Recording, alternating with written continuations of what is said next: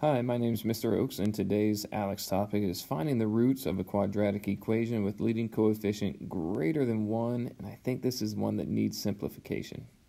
So, when we look at this, our first problem here says solve for u.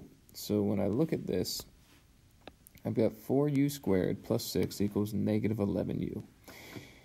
We want to make sure we get this simplified and put it in standard form so it's equal to 0 in this case. So I'm going to start 4u squared plus 6 equals negative 11u. I want to get my negative 11u over to the other side, right? I need to get rid of it. So I'm going to do that by adding 11u to both sides. And it slides right in the middle there because I can't put it with the u squared and I can't put it with the 6. So I just leave it like that. Now we're in some trouble. Our steps to factoring, the first thing we want to do is pull out a GCF. Is there a common factor between 4, 11, and 6? I don't think so because 11 is a prime number. I'm going to look to see if there's any letters that are the same. I've got a u squared in the first term, I have a u in the second term, and a constant term with the 6, so that's not going to work. Now I'm just going to have to guess and check. So to guess and check, I'm going to go like this, open up my two parentheses, set them equal to 0, and I ask myself, okay, what could it possibly be? Now, because this is a 4, I like to always break my 4 down to 2u and 2u on my first check.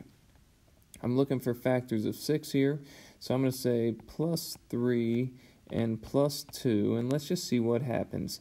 When I put my 3 and my 2 together in the inside terms, I like to say my inners and my outers. My inners are 3 times 2, which is 6u. My outers are 2 times 2, which is 4u.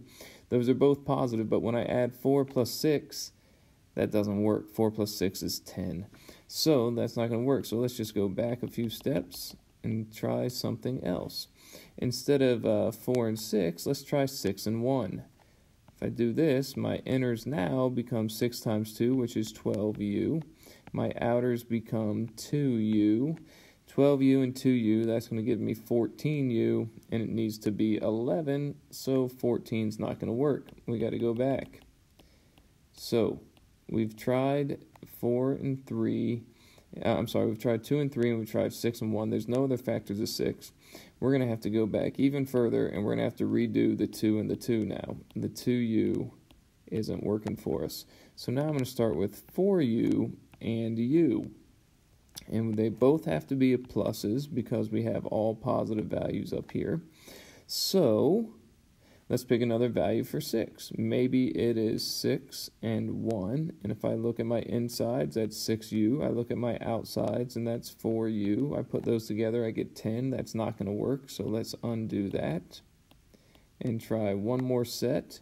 If I put my 3u here, my 3 there, and my 2 there, the inside terms are 3u, and the outside terms are 8u.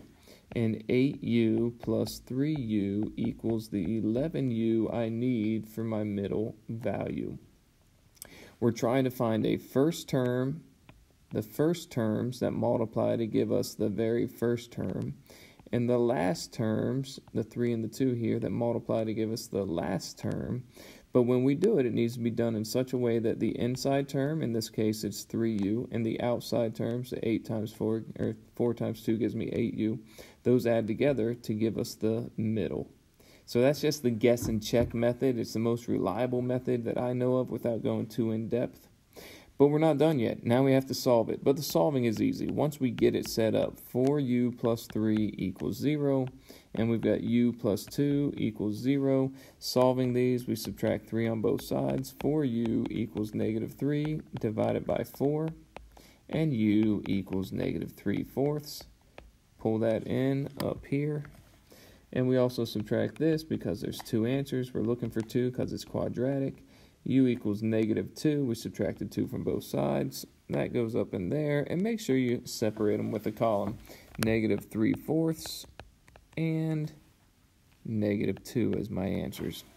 I know that's kind of a long way to do it. There might be other ways that your teachers have told you, but I like the guess and check method. You're trying to find factors of the first term and factors of the second term, and you just put them in order until you find one that works for your inners and outers. Good luck.